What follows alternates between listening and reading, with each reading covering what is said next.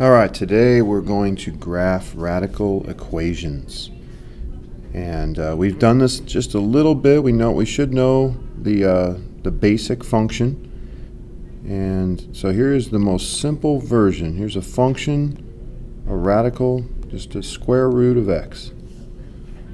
And we already discovered that, just a real quick sketch here, we know that this looks something like this. But let's go back and review that, just to where that came from in the first place. Let's not forget, every time I teach graphing, I like to remind all students that you can graph anything if you just simply make a chart and then pick values for x. Pick values, whatever you want here. Okay, you can put any values you want here and then plug them into the function over here, and whatever y values you get, go here. You can make a graph from that every time. Doesn't matter what the function is. Now this one's a little unique in that we're not allowed to plug in to here anything that makes negatives inside that square root, because that's not in the domain of this function. We're not allowed to take the square root of a negative number. So our lowest possible value that we are allowed to plug in for x is 0. And if we're smart about it, we'll also do 1, and we'll do 4, and we'll even throw in a 9. We want to put in numbers, if we're, just to make it pretty, we want to put in numbers here, 1, 4, 9, so that when we take the square root, we get a perfect square. We get a nice whole number there instead of a decimal. We don't have to do that, but it'll make the graphing a little easier.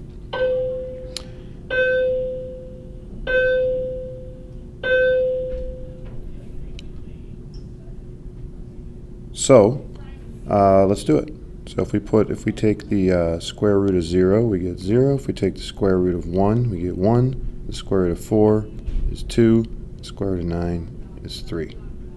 And we could keep going with this. We could keep putting in larger numbers for x, and we get different numbers for y. So when we do this, we create a graph, something like this. When you're making your graph by hand, try your best to make these look sort of equal spaces. We might not even, we're going to run out of room a little bit here.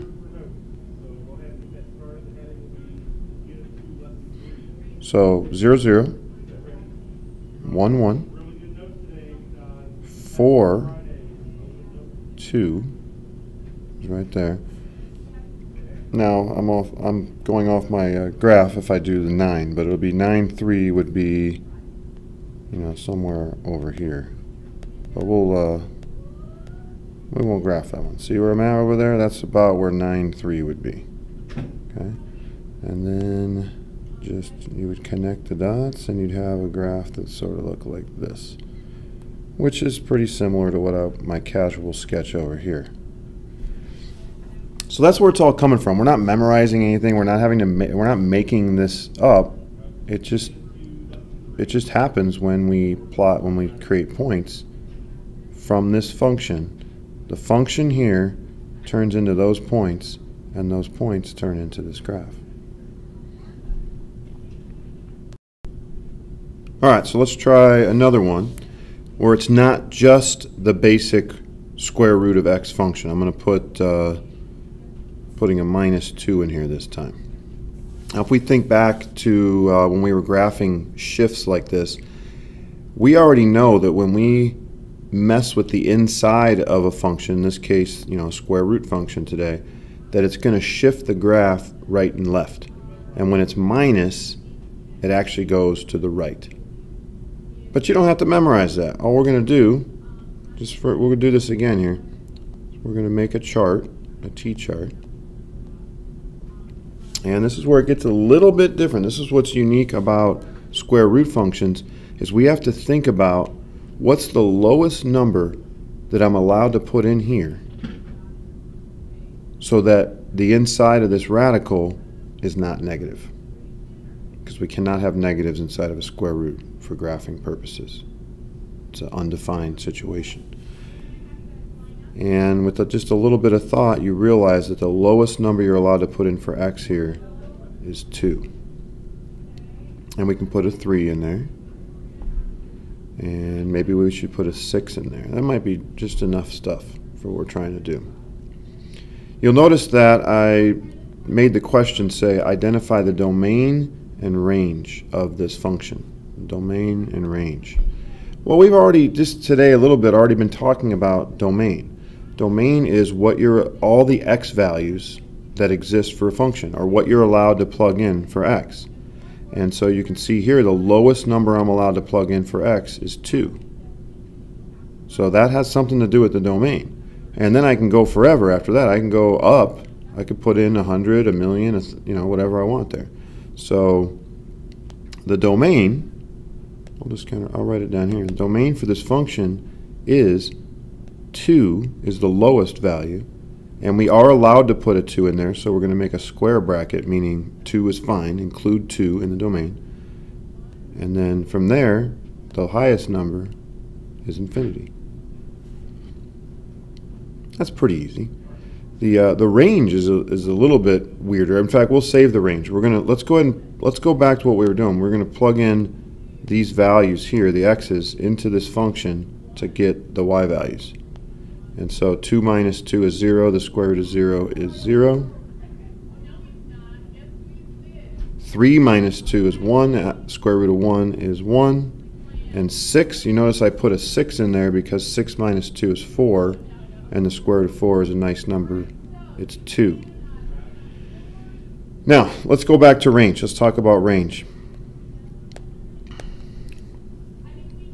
So, with the range, it's all the y values that you can get out of this function. And we can kind of see here that the lowest x value we plug in is 2, and it creates the lowest possible y value of 0. There's no way we can get a y value that's negative here. So the range here is the smallest is 0, and it's also going to keep going up higher and higher as we put in higher x values over here. So the range is 0 is the lowest y value, and we can get 0, so we put a square bracket, and once again infinity. And we could also have saved doing domain and range till after we graph this, because we are going to graph this right now too, and then you'll see the picture of domain and range as well. So here comes a graph. Now I'm going to do this graph just by looking at these numbers right here, or these points right here. Okay. So I'm just going to plot those points. Not really thinking too hard. I'm just going through the steps here. 2, 0 is right there. 3, 1 is right there. And 6, 4, 5, 6, 2, and there we go. And if we connect the points, we get something like that. All right, let's put this all together now. Let's take a look at what's going on. First of all, notice that we have the same looking function as the basic function. It's a square root function still, but that it moved to the right 2. And if you remember things from our unit 1, when we have a minus 2 inside of the function, it's inside of here, then that is a right-left shift, and it's the opposite of what you'd normally think. Instead of being minus 2 being left, it's actually to the right. Why? Because that's how it works. See over here? That's just what happened. And so you learn those patterns and you just keep doing the same thing every time. Now you can also, by looking at this graph, you'll see the domain and range. As we scan this graph from left to right, there is no graph, there is no graph, there is no graph, there is graph. The graph starts right here, and then from that point on, it exists forever after 2. So from 2 to infinity, we have the domain. And then for range, we're trying to scan up and down and see what's going on. And if we start down low here, there is no graph, there is no graph, there is no graph, but there's the graph right there, and then forever it goes up after that. This is going to keep going up and up and up and up, just kind of slowly. And so you could look at this picture and also figure out what the domain and range are. But you can also do it by looking at the values that are being created. Why? Because this is the same thing. This is just a picture. This right here is a picture of that. That's all graphs are. They're pictures of the points. All right, a little bit faster this time. I've created a little messier situation. It still has a number inside the radical that's going to move the graph left to right. I also have a number outside the radical, which is going to shift the graph down. And I put a number in the front, which just changes how fast the graph is going up. And so we could go fast on this and just kind of know those patterns. We could know this is going to the left 3, down 1, and a little faster than normal. But to get a true accurate graph, I think we should still stick to at least some of this. I think always plotting points on these will help you get an accurate graph and start to feel what the domain and range are. Because I did ask, the number one question here is what's the domain and the range up there. Okay. So by forcing yourself to plug points in for x, it's going to make you realize what the domain is. In this case, once again, we can't let this be negative inside of here. The square root part can't be negative.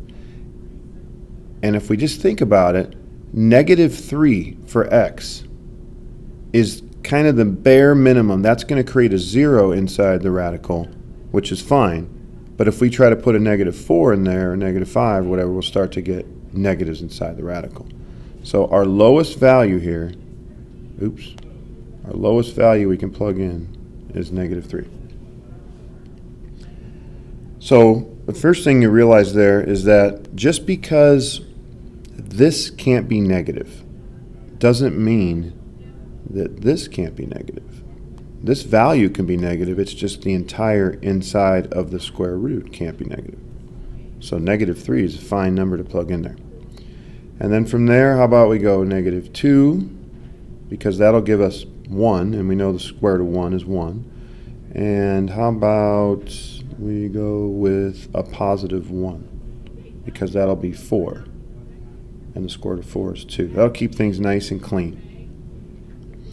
So our domain, we can already see our domain for this problem is going to be -3 to infinity. Now let's put those values into the function and get the y values. So I'm going to do this. I'm going to do one of them real slow for you and just show you. So f of -3 equals 2 times -3 plus 3 minus 1. I probably normally do this in my head, but I want you guys to see what's in my head. So we have 2 times square root of 0 minus 1. But that's just 0 minus 1, which is -1. And that's what goes here. Let's try the next one mentally. So if I take -2 and put it in right here, I get -2 plus 3, which is 1. The square root of 1 is 1. So this whole thing now is 1. 1 times 2 is 2. And 2 minus 1 is 1. And one more time. And there's no magic to how many points I'm putting in here, but I think we need at least 3 when we're trying to graph a curvy object. You know, 4 or 5 would even be better, but you know, there's something called time also, so we want to save time sometimes. All right, so we're gonna put a 1 in here, right here. 1 plus 3 is 4. Square root of 4 is 2. 2 times 2 is 4. 4 minus 1 is 3. I think if you can do these in your head and make math a little more fun than having to write out this over and over again. I think we can handle that. If not, keep doing this. If you're struggling to do it mentally, then keep plugging the numbers in and work it out.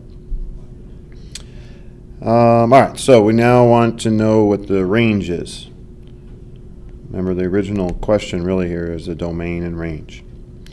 So range we get by looking at the y values. Remember, the domain is all the x values that we're allowed to put into the function, and the range is all the y values that come back out of the function. And if you look at the y values, our lowest y value is -1, but we can keep going up and up forever from there. So it's -1 to infinity. Quick graph, running out of space here, but make a quick graph for you. It's not that big a deal. It's -3, -1, which is over here, -2, +1, and 1, 3, which is right here. Connect the points, make something like this. Now, could we have already sort of known that that was like that graph was going to look like? Absolutely. Remember, we know that it was going to go to the basic square root graph, which this pretty much looks like that, is shifted to the left 3 and down 1. It's down 1 right there. So that's left 3, down 1. That's now the new beginning of that graph.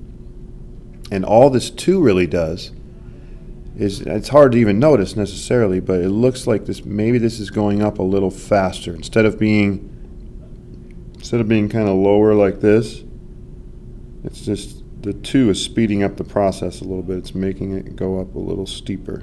Still kind of flat. It's going to definitely flatten out in here, but maybe a little different than what could have looked like this. It's a subtle difference. All right, one more. One thing we haven't talked about yet is if we put a negative in the front. We talked about it with other graphs. We know that if our original graph was a V, we know that when we put a negative in the front, it's an upside down V. And same thing with parabolas. The negative in the front multiplied will, we called it a reflection over the x-axis, or flipped over. Okay? So that's what's going to happen here.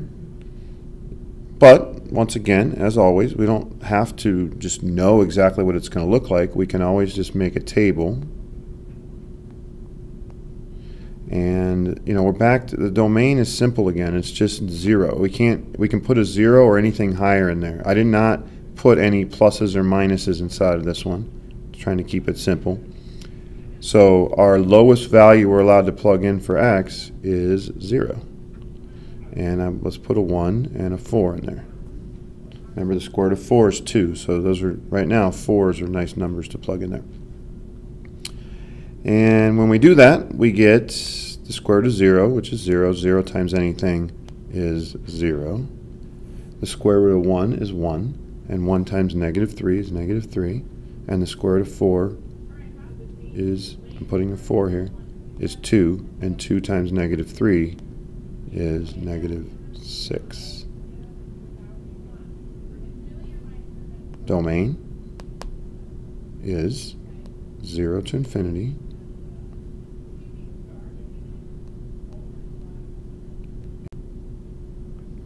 The range here, the range, definitely, so if we look at these numbers here, they're not going down. I mean, they're not going up, they're going down. So actually, in this case, we want to think about this, that the highest value we can get for the y is 0, and the lowest is -infinity. We can keep going lower. The higher number I put here, since there's a negative here, it's going to keep being a bigger negative number, or in other words, a smaller number. So the range here is -infinity. Remember, the left number is always the lowest it can be, and then the highest it can be is 0. And we can include 0, so we put a square bracket because we do get 0 for y right there. But we'll never get another number. We're never going to get a positive value for y out of this. And then finally, might as well make a graph for it as well. The graph, I'm just going to plot those points. The points are 0, 0, 1, -3, which should be right here, and 4, -6. There's 4, 1, 2, 3, right here. And so what's happening on this one, something like this. And you can see, just to wrap this all up, you can see that this is just the reflection of if that negative right there wasn't there, then this would have been in here like this. But since that negative was there, it reflected it down over the x-axis. And on top of that, this 3 here is making it even faster than normal. So like if there was no number, if it was just a 1 there, or in other words there was nothing written there, you know, it might look like this. If there was a 2 there, like the last problem we did, maybe it would be like in here like this, and a 3 is like this. Maybe a 4 would come in here like this, and a 5 like this, etc. All right, I hope that helps. Basically the lesson is just, you know, if I had to leave you with only one thing, do this. Do this. Pick x values that will create no negatives inside the square root, and then just do the arithmetic to get the y values, and then plot the points and make the graph. You'll discover all the things you probably know the patterns of. Even if you forgot, this will always get them for you. All right, good luck on the homework. You know, you're welcome to keep revisiting this video. You can go back and forth and look at samples again. You can do it.